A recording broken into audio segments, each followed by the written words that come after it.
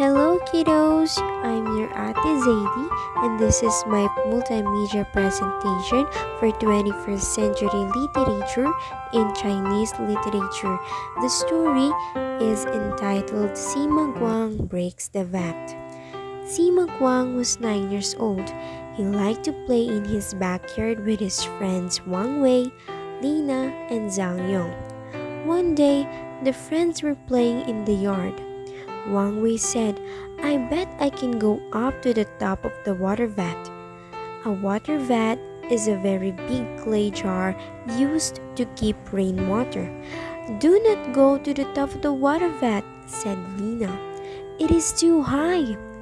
Wang Wei said, "I bet I can go up to the top of the water vat." "It is not too high for me," said Wang Wei. "Come down here and play," said SIMA GUANG. "I want to go up," said Wang Wei. When he was at the top, he called, look at me, 1 foot." "That is good," said Zhang Yong.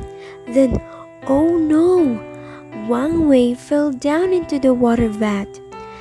"I cannot swim," he called. "The water is too deep." "We must run for help," said Lina. "No," said SIMA GUANG. "That will take too long." "We must run for help," said Lina. "Then we cannot do anything to help," yelled Lina in fear. "Ah!" yelled Zhang Yong in fear too. And "Ah!" they yelled together. SIMA GUANG saw a rock. He picked up the rock and threw it at the bottom of the water vat. The vat did not crack. He picked up the rock and threw it again. There was a very small crack this time. He threw it again, then a bigger crack.